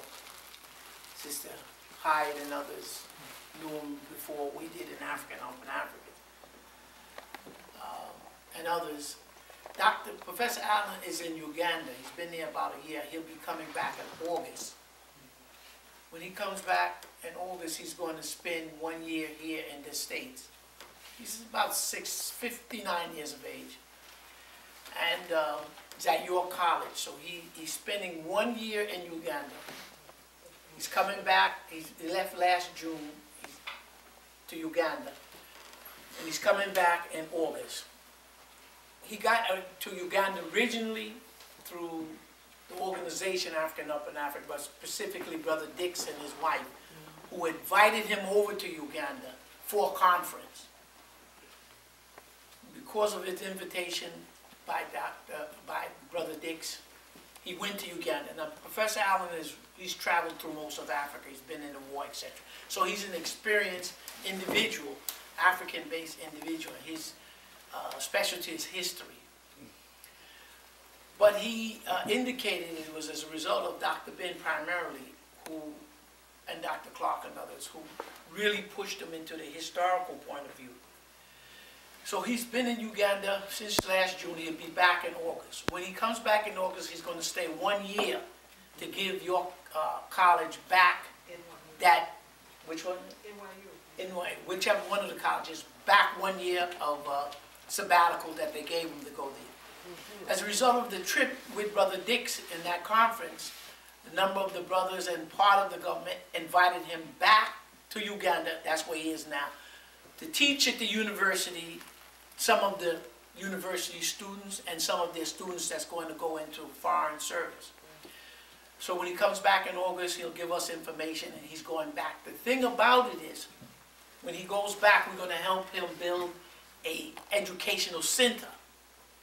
And his primary focus is on the Twa. He says what he's going to attempt to do is to add on that bit of information, that bit of history that Dr. Ben has started in terms of the Twa coming out of Central Africa.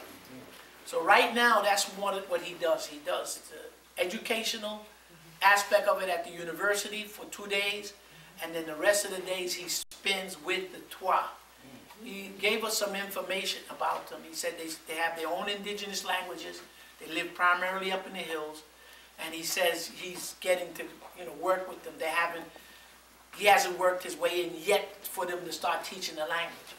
So I just wanted to say we had an opportunity in meeting Professor Allen through Sister Esther Hyde and others, Dr. Hyde, that his specific quest, and that's what he's going to finish his PhD. He says he's going to stay in Uganda. We're going to help him build a city, to try to build that informational base on the Twa to kind of add to what Doc and everybody has mentioned there. So I just wanted to say that it's paying off the things that we're doing.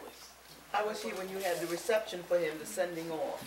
Yeah, it was good. And the key thing is that when he comes back, we'll get a briefing from him. He'll be here, and we're going to try to provide him, the African, Open Africa, and others, with whatever he needs when he goes back to build a center, in terms of computers and slides and other things like that. And what he had indicated to us was, right now the biggest problem is that the university students do not see Uganda or Africa as the center. They still see Europe and England as the center. So that's what he said, that impressed them in terms of the students, and that, he's going to do the best he can to add to help that. Hopefully, with the financial meltdown of Europe, the African countries and these students will begin to see a big change. It's very difficult to, I'll just end on this point here, however they said Shangarai in Zimbabwe and Mugabe are both in Tanzania. And Shangarai is supposed to be sitting with the Western countries asking for aid. And Mugabe is with the other African countries, putting together COMESA and inter-African trade. Because now they're saying, the African Union and others are saying that they now, Africa, now have to restructure their economy away from Europe and the West and start trading much more within each other so that they can prosper. So these things are, some of these things are happening in a very positive way. So the juxtaposition is, Mugabe is there talking Pan-Africanism and trying to integrate the economy. And Shangarai is there begging Europeans, and they're broke. Okay, so I was just mentioning that. So when Professor Allen comes back, we'll have the meetings and everything, and that's really, just like they're doing in Ghana and others, it's really a key that we were able to get an individual like Professor Allen to be on the ground and to deal specifically with the Twa. It's great. Really good. Hey, anyone else? This is not a local issue, but today we were at Dr. Gates' thing about the Africans were collaborators in the enslavement. And one of the things that he said, was no transatlantic slavery. It's really European enslavement, and we should change the name. And he really gave a history of the slave trading, and to discount. He said they're always collaborators. The Jews collaborated with the Germans and stuff like that. But in talking about Professor Gates, my concern is that he's on the search committee for the chamber, for another director. And that's just my concern. I don't know what Dr. King thinks about that. Well, the same as you. That's a problem. It is. We got in the search committee. Ask yourself why the president of the museum is resigning. Yeah. He's retiring in February next year. Yeah, February. And your answer, Doc? How do you? Gates is coming and the museum, and the president of the museum is resigning. So Gates is going to take his place. No, but he's on the committee. There's a possibility. No, the search committee. He's on the committee. Just as Viola Plummer said, it's all right to sit and listen to these things, but what do we do about it? That's right. You see? He may be on the search committee, but it would seem that there are things that the community becomes involved, and particularly in view of this situation, the statement that he's made, He is the last person who should have anything to do with the Schomburg. But that's just like with the burial ground, you know, right, my friend here? With burial ground, a lot of us been run up and down with the burial ground. And now the committee and the burial ground have no blacks. Have no blacks. Have no blacks. Well, I want to say this. May I just say this? That we as Africans have to be organized and ready. You know, don't get caught short when they present this European to be over the Schomburg, our history. Be ready. There was a struggle the last time for him, for Howard, and I'm sure there's going to be a struggle this time, but we should be prepared for it. And there's no professional qualified black person at any of the Museum of Natural History, Metropolitan Museum of Art. There's not one. Not one. Not one. I hear you. As a matter of And fact, all of this is by design. of course. And I don't know why we can't put you up. You're an art historian Yes. with a That's degree. right. That would be something. That would be something. Yes. I don't see why. Yes. I don't see why either. Okay. Don't see why. What does it take? Organizing and being out there with masses of people. That That's makes right. sense. That's right. Replacing him with with another African and with a woman on top of it. But we should start right here That's what I'm at saying. Schomburg. We better start. What the process is, so that we know that we do That's things right. in the proper More than way. reacting So we to didn't it. do this, that, or the other. We have to find out what the process is Well, then maybe we need to set up a committee. To get him off of the search committee. Maybe we need to set up a committee to find out all the things that is required for us to be prepared, you know, to take on this struggle. So we continue. always, never end. We can continue. That's right. Absolutely. You asked for a motion?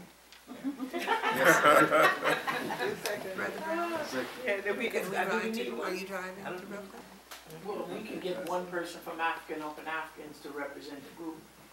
Not necessarily myself, but we can find somebody. One person, and So it'll be an organizational thing to say, this organization is backing this particular person. Yeah. Sister Hyde, you have an organization? Okay, can we count on you? Yeah. Okay, that's good. That's already two.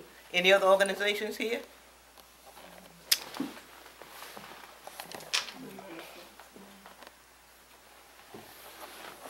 But I'm sure we can, because Sister Betty and they had to leave, but I'm sure we can get somebody from Simultap. Maybe somebody from December 12th. Oh, yeah. Yeah. Oh, yes, I'm sure of that.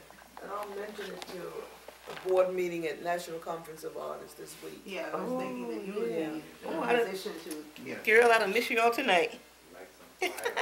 I watch you every Saturday night, you know. Oh, okay, fine. Yeah, I watch you. Reality themselves. And they are trying to, and there's this whole thing with the internet, I'm fearful of their taking control of written books, burning them books, editing the books, and limiting what enters on the internet. That's right. On all kind of twists and turns. Especially on Wikipedia. And just trying to twist that all around. And our children who now look to the internet, it has, like, in my generation, we're looking to TV to educate them. Next generation after us is looking for the internet. But the correct thing would be, again, to teach us how to become fluent in our own tongues, speaking and written, and to go back to read and talk to living people. So this thing about talking to the Twa is of fundamental importance. Reading the Menu Next, when I read Dr. Ben's books, he has photographs of all of these things. To get past the speculation, he's taking it back to the source. And there's a dialogue once you hear those words or see those visual imagery.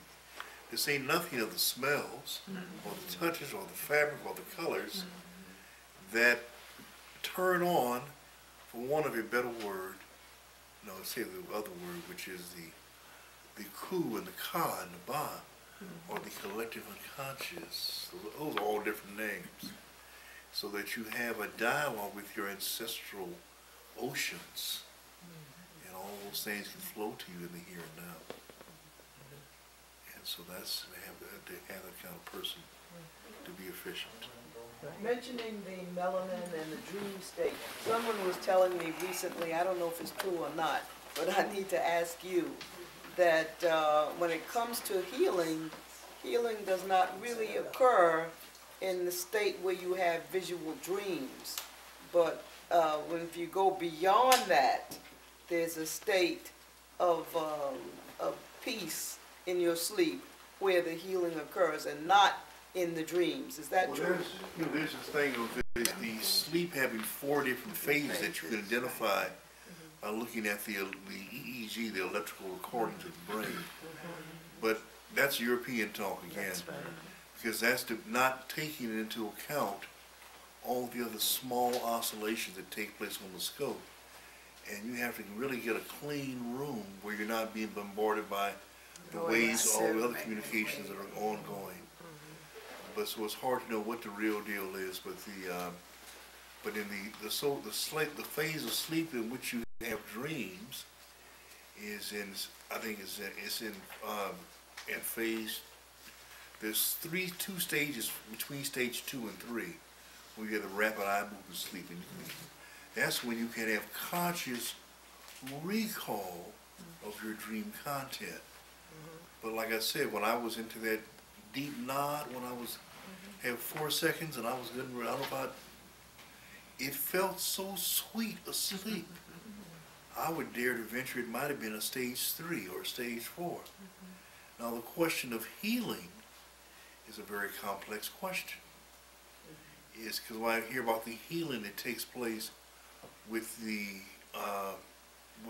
neurogenesis, the growing of new nerves, new blast cells that originate in the epidermis lining the cerebrospinal ventricular fluid, especially in the lateral ventricles, going through a 21-day journey, passing through the basal ganglia, and then if there's not too much rage or depression, being able to ascend and seeding the cortical cortex with new levels of organization. And so looking upon an individual nerve cell as a vast galaxy of multiple neural connections, synaptic dendritic connections. One nerve cell may have a million different connections. And that's the 4th stage. That is I think a healing phase that runs through 21 days. And from my point of view, I'm not just uninformed, but I would care to venture that healing takes place 24/7. You know, you can talk about hearing something that promotes you to change or heal or cast off demons, but then to hear it, by the time you've heard it, you might have perceived it even before it was even said. And by the time you hear it, then it has to catch you at the quotes, at the ripe time. A window in which there is many things are in alignment that can then bring about a new synthesis and bring about a transformation, so to speak. And so I don't know the answer to that, Dr. Jeffries. I'm of the inclination that healing is a 24/7 phenomenon. And the parts that we're blessed even to see, that we can document, that's one thing, but the different aspects of it. And also, it seemed like healing is not many times I'll give it another example. I had a lady the other day, one of my patients, I called twice a day to check on her blood pressure and glucose levels. Her mother and her brother both died within 3 months of each other. And so she had lived with them all of her adult life, and she was totally dependent upon them. And she was totally disabled. And it was a very loving family. But I was fearful that without her mother and her brother was a primary supporter, that without that family there, she was going to fall apart. She wouldn't last but a short time. but she has done well. And she gets off her diet from time to time. But she had a dream. She said, I had a dream, Dr. King. This lady is 55 years old, so she's past menopause. He says, I had a dream that I was pregnant.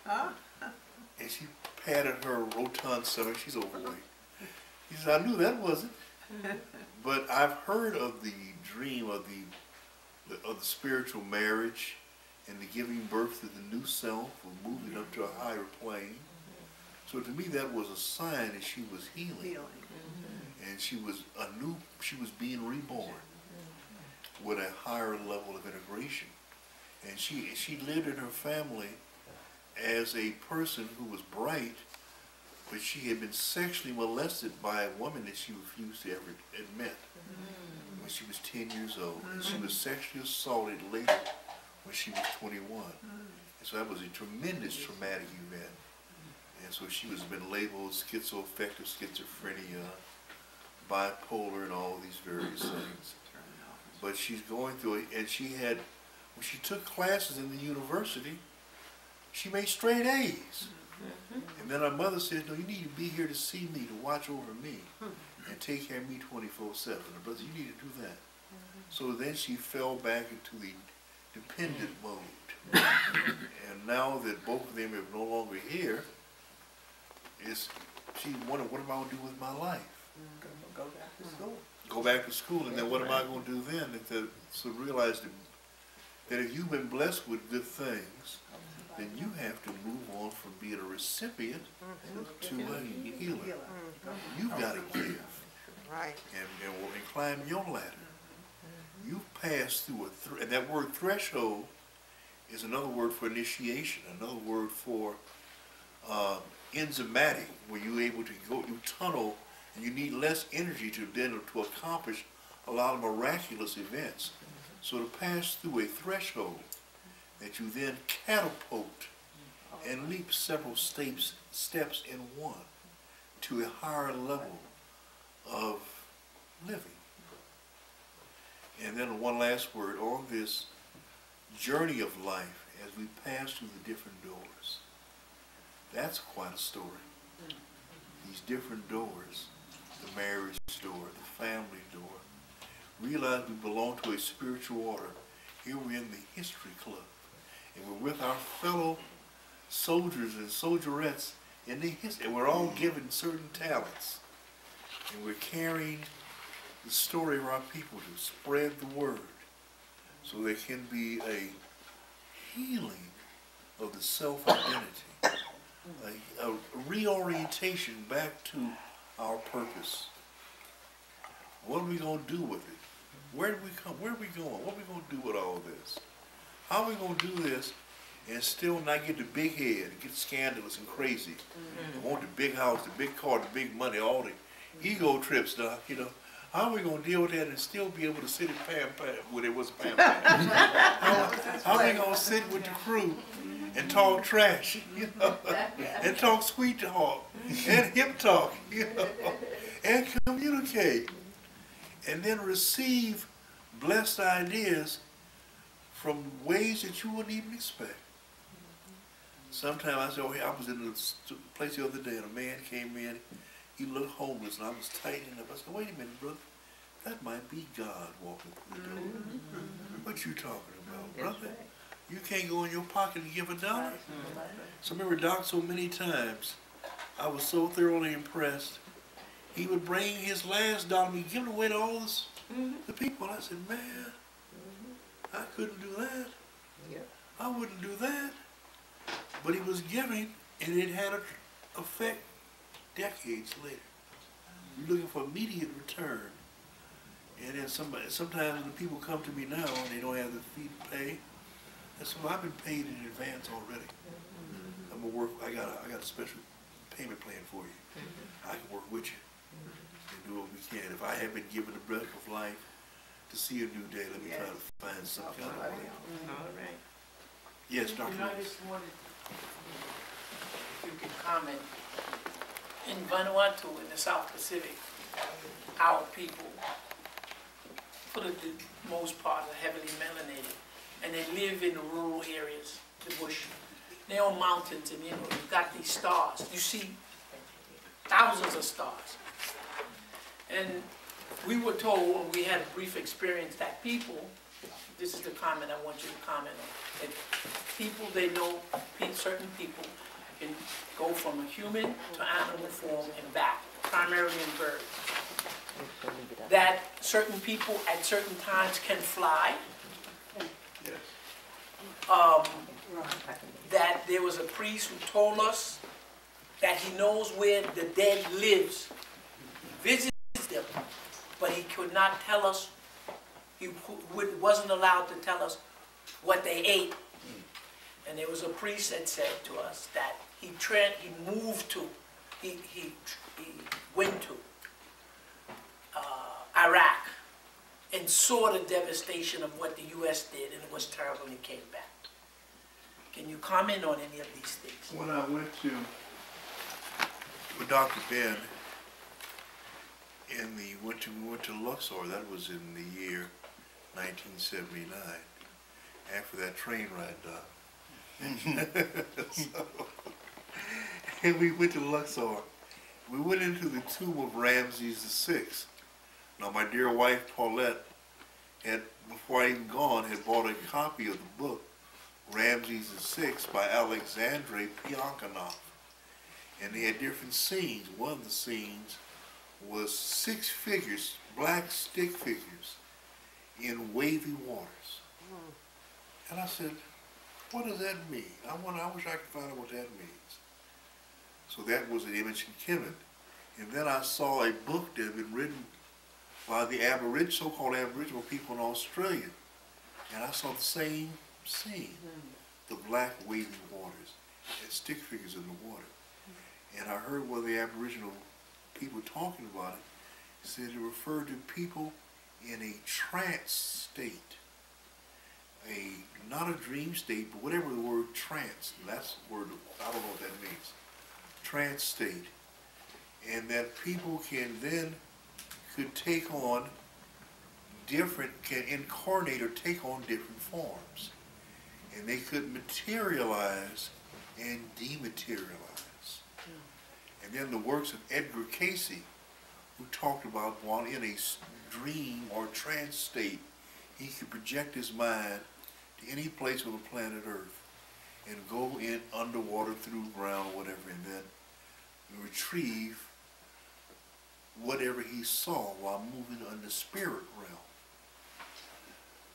So hearing all that, and then my recent experience, though I would not say I don't know what that was all about, that I would not deny it, and to hear that people call, again, this other person who wrote 777, I blocked on the name again, who was a English person who belonged to an occult group that was magicians and all, but he was also tore up from the floor with his sexual identity and also heavy duty on drugs. Aleister Crowley was his name. Spoke about his master Theron, who lived on the star Sirius, materializing in his hotel room someplace while he was visiting in Egypt in the 1920s. So the concept that people could materialize and dematerialize even across huge voices of space and time, I'm of the opinion that's reality. That's reality as to how you do it, on what level you do it, and how to be organized, preparing yourself for steps of development. I'm fairly certain that's attainable. But then again, I'm also pragmatic and saying, well, I know once in my exploratory days, when I was a younger and bigger fool, hope I've reduced that some as I've lived. I was living in LA, in the hood, and I was doing chemical experimentation called LSD. So they had a thing called purple haze. And purple haze was a little small BB, like a little small purple BB. And so I went out in the community. They had it. Somebody brought up a shipment of Purple Haze to South Central Los Angeles. So I went out there with my cousin Cardell and my other cousin, Brother Abdul from San Francisco. We went out there and we bought us a little supply of Purple Haze. I said, well, I'm gonna buy more. They cost $10 a pill, and I got 5 or 6 pills. I said, well, I'm gonna give each one of us one. And after an hour had passed, nothing had happened. I said, this is a scoundrel, man. He sold me some junk and got my money. Ooh-wee. So I know what I'm gonna do. I'm gonna take 1.5 more. And give them a half each. And like a fool, I took it. And then I was driving the car, got off the freeway, came to the stop sign, and suddenly the light turned into a rosy red. It felt so warm, I could feel the heat coming through the window. I said, oh man, here we go. And so I drove on home, but then the chemical thing was unleashed. And I began to have the visions. I began to retrieve memories from distant past, and I began to have brilliant revelations. I mean, you know, sometimes we have fear about thinking certain combinations. We had to push past fear. But then I said, oh, well, you did all that. What makes you think that you won't fly if you jump out that window? You ought to try it. Yeah, you can fly, man. Don't you feel light? Then I would come back to it. It was like yes, no. It was like digital, flipping between left brain, right brain, back and forth, back and forth. But I'm saying all that to say that that's an example of the chemical brain having keys to other kinds of linking up other kinds of association between neurons. So there's standard neuronal paths that are conditioned by our society, the saying this is proper thinking. And so that part of the I think of the mental slavery is for us to accept the world as the oppressor sees it with his defective mentation. He doesn't want us to look at our other potentialities with our heavily melanated systems.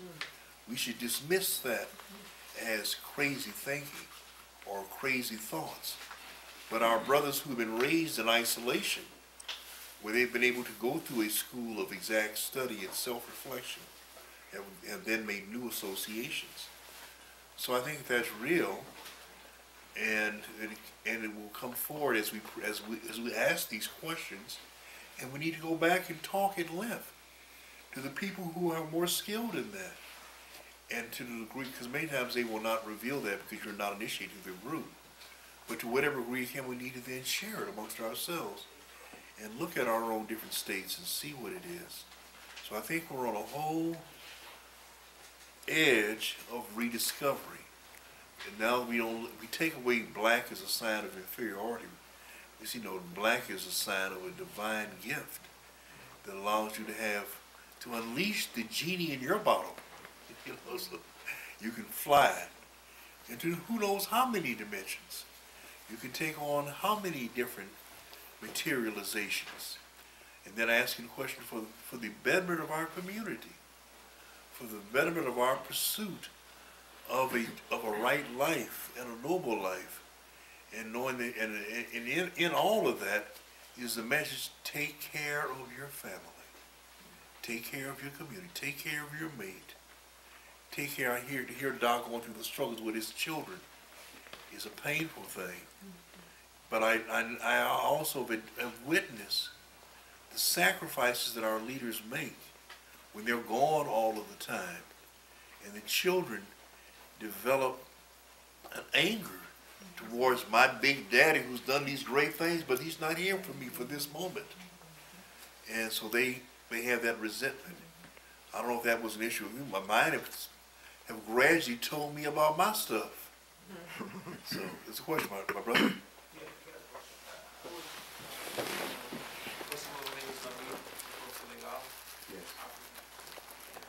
I don't know exactly if we have to blame the past or for the future. Blame for the future. He asked the question, do we have to blame the past for the future? blame the past or plan for the future? Well, I think all of those are linked together. They're the same. That the past, as Dr. Ben and Dr. Clark have said, is a compass. It tells us from where we have come. And it defines the path of where we must go. We got some works to continue that have been an ongoing work in progress through the thousands, if not millions, if not billions or trillions of years. There's a path of our life seed. And there have been things that have